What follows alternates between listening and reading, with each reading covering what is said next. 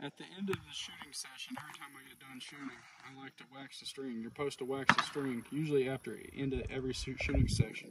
How to know if you need to wax your string? If you touch the string and it's not tacky feeling, it's going to feel kind of tacky and sticky on the string. Remember again, like the crossbow, you don't want to wax the serving, the black part on the string. You don't want to wax that. The chemicals in that wax will take the serving off your bow. So you just only wax the string. So as you can tell, some of it's tacky, but I always wax a little bit. Just take the roll of wax, put it on the string, rub it in with your finger. Heats it up and melts it in. Put wax, some more wax. Usually do it around your peep sight too. This is your peep sight.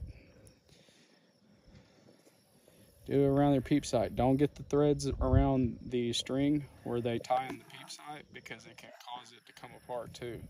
Try to skip that. Try to wax it as best as possible. You know? Use wax even the cables here. You want to wax the string there also. It's very important. And I do this after every time I shoot. I don't skip a time. I make sure I do it every time I shoot. Wax the string. Try as best you can wax it. The rest of it you can rub it in with your fingers. Put some wax on there. So then I just take and rub it in with my hands all over the string after I put some on the string. That's how you make your string last a lot longer. They say you're supposed to change your string every 3 years. As long as you keep waxing that string and you take care of your bow, try to store your bow always in a cool environment, dark environment, not in a lot of sun, a lot of heat, extreme cold. Don't try to store it all the time.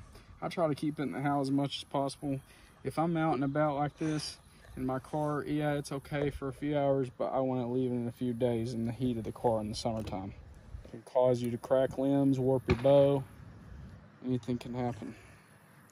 So after you rub all that in there, I like to also check is after in my shooting session and beginning your shooting session, you have your little screws for your draw length adjustment. Check those. Sometimes they come loose.